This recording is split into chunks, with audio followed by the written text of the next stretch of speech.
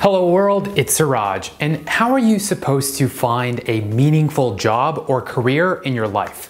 I'm going to talk about 8 steps you can take today that will help you do just that. Thanks to social media, you can get attention and validation for your life choices by sharing pieces of yourself online. We live in an age of instant gratification. Many times we do things just for the likes they'll receive. In fact, there are entire exhibits that have been built just for Instagram selfies. Because of this, the expectations of how awesome our lives are from our friends and family can run pretty high. So while it might be easy to say, I love my new job at Airbnb, it's a lot harder to say, I don't know what I want to do with my life because of how people could negatively perceive that. It can be really hard to admit that you're lost. If you let yourself, your mind could just wander through all the negative things people could think of you, like, doesn't he have a plan? Or why isn't she contributing something useful instead of waiting around? But the fact is this, it is completely okay to be confused, to be uncertain about what you want to do in life. In the pre-industrial period, there were about 30 different trades a person could do, from being a blacksmith to a barrel maker. But fast forward to today, and career websites list tens of thousands of potential jobs you could do. And the result of all of these options are that often we get so anxious about making the wrong choice that we end up not making any choice at all. Psychologists call this the paradox of choice. Too many options can leave you standing in one place like a deer caught in the headlights. And because we can be so risk averse, our minds tend to exaggerate everything that could possibly go wrong. So it's not easy to change jobs or find an entirely new job. There's bound to be a lot of confusion you go through in order to get there. And that's okay. You've got to recognize this confusion as natural, get comfortable with it, and once you do that, you'll be able to move forward. Accepting your confusion is the first step, but clearing it up is the next. In order to clear it up, you've got to take some time to reflect on yourself. Who are you? What are your unique gifts? What matters to you the most? What kind of impact do you want to have in the world? Take some time to be introspective. I keep a journal where I write about a paragraph summary of my day at least twice a week. A helpful exercise could be to write down 5 traits that best describe you, and then ask 2 close friends to give you 5 traits they would use to describe you. You might be surprised by what they say, and you'll definitely learn more about yourself.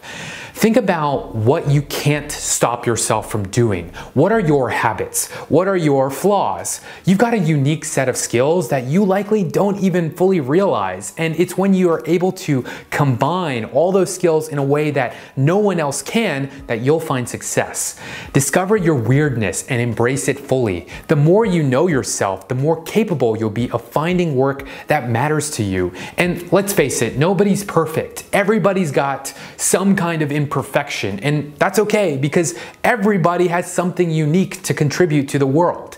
So it's important to remember to love yourself, and that's a daily practice. If you love yourself and all your beautiful imperfections, you'll take better care of your health. You'll have more confidence, more style, more swag, and you'll be more courageous to do what you've always wanted to do. It gives you the freedom to fail, to learn from that failure, and the drive to continue despite it. So writing out your personal strengths and weaknesses is a great way to learn more about yourself. But picking a career you've never tried before based on that alone is a mistake.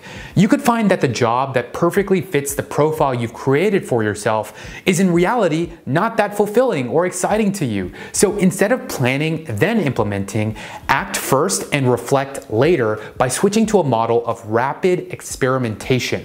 Find some free time, whether that's in the evenings and weekends, if you currently have a day job, or if you have some savings, even better. Use this time to try out a list of things that you've always wanted to try. Think you might enjoy developing security techniques for the Internet of Things? Volunteer for an open source project that centers around that. How about product management? Sales, content creation? There are online communities and projects that will allow you to take on any role you'd like. Give each of them a shot. Try one out for as long as you like. Trying, not speculating, is the only way to really know whether or not you'd enjoy the activity. I worked as a software engineer for a few years before randomly deciding to try out a role as a developer educator at Twilio. That's where I realized that I prefer teaching code to maintaining it. And while I worked there, one of my many side projects was starting a YouTube channel. And I had to start doing it to realize that, hey, this is what I actually enjoy more than anything else. In fact, I would take a huge pay cut just to be able to do this full time. And that's exactly what I did. An important realization for me was that it's not about finding what you love to do, it's about finding the people you love to serve. If you can find that, almost any work you do for them immediately becomes fulfilling. And for me, it's been the developer community. Imagine you could literally do anything and have any kind of life you'd want. What does that life look like? In order to get to that life, you need to create a goal plan. What I do is I have a set of daily, weekly, monthly, and 5-year goals that I write out to myself. I make sure that the smaller goals are achievable in the short term, and that gives me a positive feedback loop, a set of mini victories that encourage me to continue. Goals are your dreams. They're what get you excited to wake up in the morning. They're the driving force in your life. They can be anything you'd like, and meaningful work is one big way to help you achieve them. It's important to be really specific about your goals. If they're too broad, like teach people, instead of teach children programming in Python, you'll never get started. And once you have your goals, you have to learn to say no to everything else but that goal. Just imagine if you had the idea to start Google, Amazon, and Facebook 20 years ago. If you picked one of them, you could be worth billions of dollars right now. But if you tried out all three at once, you'd be nowhere. Everyone has great ideas, but the problem is that too many great ideas cancel each other out. The most successful people in history, everyone from Einstein to Jay-Z, had monomaniacal focus on a larger single goal. If you feel like a goal is too boring to dedicate all your time to it, then aim higher. The more ambitious the goal, the more exciting it becomes. And the key to be able to have this laser focus is self-discipline. Developing real discipline is one of the most overlooked but most important things you can do for yourself professionally and for your own happiness. One of the questions I get the most is, how did you get so smart?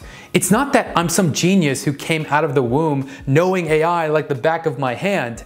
I developed the discipline to study it, and so did every other great practitioner in this field. Discipline is the difference between those who fail and those who succeed.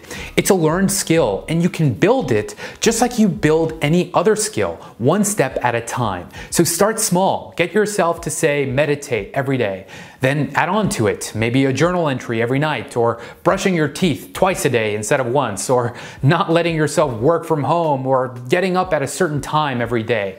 The more you make these habits a part of your routine, the more second nature they'll become to you, and thus the more discipline you'll build. And this discipline carries out into every aspect of your life. When I was first starting my YouTube channel, it was really hard to release 2 videos a week, and as my audience grew, so did the expectations they had. I was under a lot of pressure, and it was very uncomfortable, but because I had the discipline to stick to my release schedule, everything became easier and more manageable over time. I learned to adapt, and now it all feels like second nature to do. Over time, my work has definitely improved, and I can credit that improvement in a huge way to one thing: being open to feedback. I am constantly reading comments, replies, emails from my viewers, and using it all to improve my content. Sometimes it can sting, but it's really important to let go of your ego when it comes to constructive feedback and use it to help you guide your work. If you can do that, you'll not only be able to find meaningful work, but you'll be able to excel at it like no one ever did before you. So I hope these tips were helpful, and the best time to get started on your journey to find meaningful work is right now. So what are you waiting for? The world is your playground. Please subscribe for more programming videos, and for now, I've got to go serve the people I love, so thanks for watching.